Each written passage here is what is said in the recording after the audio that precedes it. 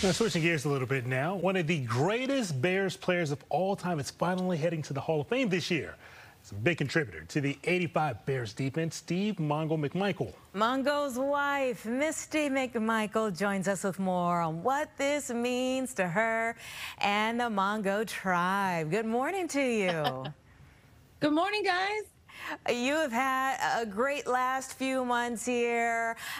We're just a few days away now from this long-awaited moment, the Hall of Fame ceremony. Just get us up to date with how you're feeling and the emotional ride of getting here. You know what? It's great. Katerina, I need help with this. No, it's great. We're so excited. You know, it's been a long time. The lighting was horrible, girl. Yeah, we're just tonight's the Hall of Fame game with the Bears and the Texans, so we're excited to see that. And Saturday morning, I'll be flying in on a private jet with Jim Porter, Richard Dent, Jimbo Covert, and Jim McMahon, and we're going to present Steve with his bust and his jacket at the house, and then we'll fly back here. And on Sunday, I will place his bust in the hall. It's a new thing they're doing on Sunday. So yeah, we're just excited to for him to finally see it. He's still here with us, and he knows what's going on.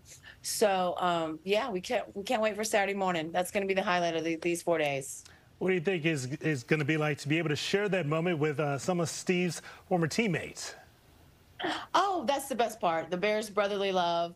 We're going to have half of the guys at the house with him, like Gary Fensick and Jim Osborne and Bruce Herron, Jim Morrissey, Tommy Thayer, Jay Hogenberg. They'll all be at the house with Steve. And then I'll have the Hall of Famers. I'll have Richard and Jimbo and Mike Singletary and Dan Hampton and Otis Wilson. We'll all be here celebrating. So his whole team will be either there or here, but both places just for him.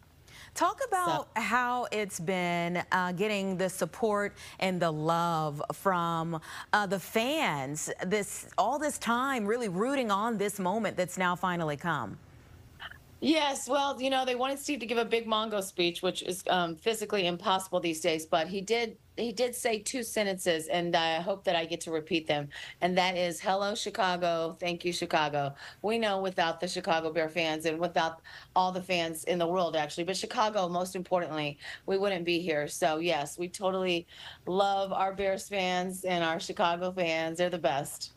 And what do you feel like it's going to be like getting a chance to be in front of that big crowd out there in Canton later this week? Crowds don't bother me. You know, I love it. It's fine. You know, Steve's used to it. I'm used to it. So it's not a problem. The more the merrier. We're happy to have as many people we can supporting on both sides in Ohio and in Chicago. And I'm thrilled. Well, we appreciate you taking time to chat with us. We are so happy for you, for Mongo, for your whole family, and still rooting for you all. We know that there's still an uphill battle ahead for you. Yeah, we can't win this fight, but we are going to fight till the death, literally. He's already exceeded the doctor's predictions of 2 to 5 years, so he's a tough guy, and we're just going to fight. He wants to live, so we're going to keep him alive as long as possible. He's a fighter. Spider, and you guys are always in our prayers, for sure.